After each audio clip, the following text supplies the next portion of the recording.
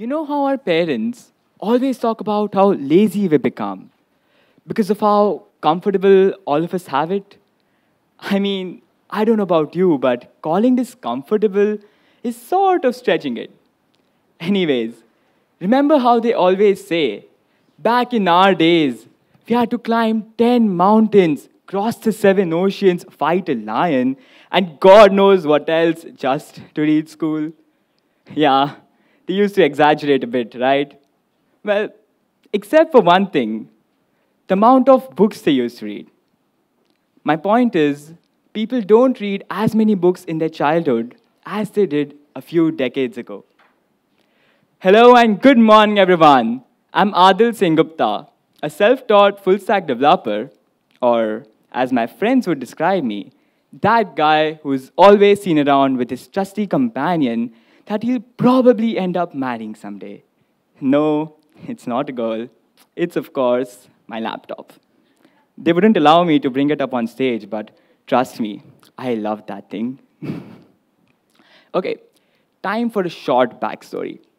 As a child, I was very fond of reading. So much so that I would spend hours at crossword until my parents dragged me back home. Yeah, no, that's a lie. I wish that was true. And I could tell you this amazing, elaborate story about how I came up with my idea. But well, the truth is, during the lockdown, I, like everybody else, used to watch a whole lot of YouTube.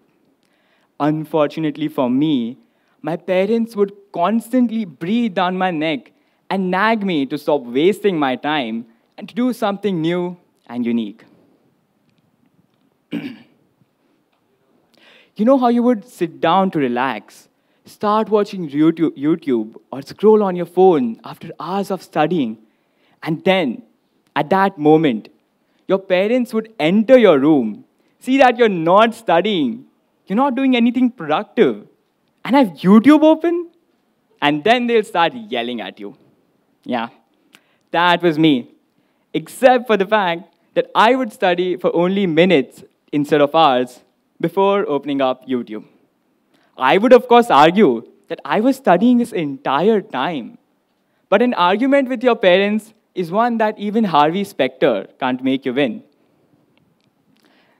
Now, my parents' constant push for me to do something made me start thinking of an idea. Eventually, I thought of something and they were happy with it. At the time, I was doing it solely to please them. I never thought I would ever actually make something of it.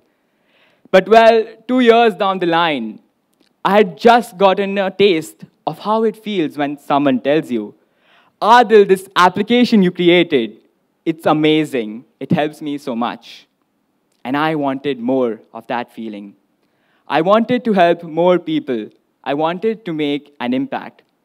That's when this idea suddenly struck me again, and I started work on Swapat. I began this talk by mentioning that children's reading stamina has been on the decline since a while now. And well, if you're an Indian mother, I'm 110% sure that the first thought you just had was that it's because of the screens. Well, I'm sorry to break it to you, but that's not the complete truth. A more contributing reason is, in fact, the way parents and teachers introduce reading to students. Sounds like the tables have turned, don't they? Let's take my example. As a child, I remember my mother dragging me to crossword one day, making me pick a few books, and asking me to finish a few pages each day. Sounds completely innocent, right? Except being told to read and having a goal set by someone else completely took out all the fun from it. Consequently, I started hating reading, thinking that it just wasn't for me. Fast forward 3 years, I was bored during break time in school, and I randomly borrowed a book from a friend. That book was Harry Potter and the Sorcerer's Stone. The next thing I knew, I was completely indulged in the Harry Potter universe in a month or two's time. Now, up until now, I used to think I hated reading.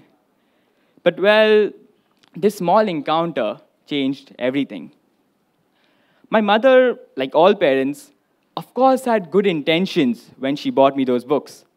She wanted me to have an early start at reading, allowing me to gain its endless benefits quicker. Unfortunately for her and many other parents, that had the opposite effect of pushing my self-discovery of reading even further. The name of my application, Swapat, comes from two Sanskrit words together meaning self-reading. It has one very simple goal, to make children fall in love with reading. Swapat believes that children must discover reading on their own at their own pace. To accomplish that, it provides students with a large book library right at their fingertips. Oh, by the way, did I mention it's a mobile application you download to your phone, not a library along with a librarian that's delivered to your house? I'll tell you a little secret from my childhood. If you offered me a reward to do something, I was much more likely to go ahead and actually do that task, no matter how boring I might have originally found it. That's exactly what Swapat does. It utilizes gamification features similar to those found on addictive, attention-grabbing apps like Instagram and Reddit to make children keep coming back to the application for more and more reading. These features include badges for different milestones, leaderboards to encourage friendly competition, daily reminders, streaks, and many more. Lastly, Swapat also recognizes the crucial role parents and teachers play in their child's reading growth. Thus, it collects data about their child's reading behavior and shares that through graphs and statistics with them, ensuring that they are at peace of mind. Because, well, honestly, if the parents and teachers are happy, the child is most definitely happy. Currently, I'm working on a production version of Swapat, a prototype version of which is already available on the Google Play Store. I worked with the Shiksan Samiti to have my project piloted by approximately 100 students so far, receiving highly positive results in return. Parallelly, I'm also working on a gamification-based concept, a research paper for Swapat's gamification-based concept. So, I regularly drink 10 cups of coffee a day and survive on pizzas as any normal programmer does. Just kidding, that's an exaggeration. I'm still in high school and I have an Indian mother. I don't think I need to add anything else to that. That was all. Thank you so much.